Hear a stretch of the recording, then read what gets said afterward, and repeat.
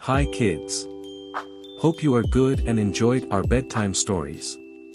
Today we are here with you another new story, named is Once I Caught a Fish Alive. Let's begin the story.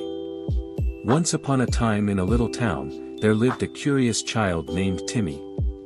Timmy loved counting, especially when it came to fish.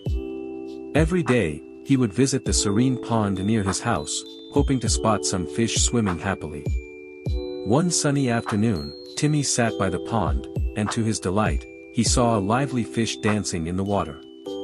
Excitedly, he started counting, 1, 2, 3, 4, 5, once I caught a fish alive. Timmy giggled with joy as he imagined the playful fish wiggling in his hands. Timmy decided to name his newfound friend Finny. Each day, he would visit the pond, counting and playing with Finny.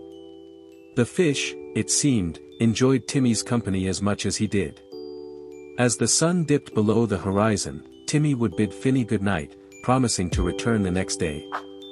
With a heart full of happiness, Timmy would drift off to sleep, dreaming of the day he caught a fish alive and made a Finn friend for life.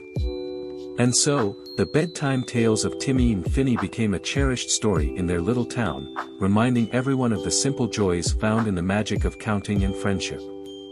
Sweet dreams, little ones. Good night kids, enjoy your sleep.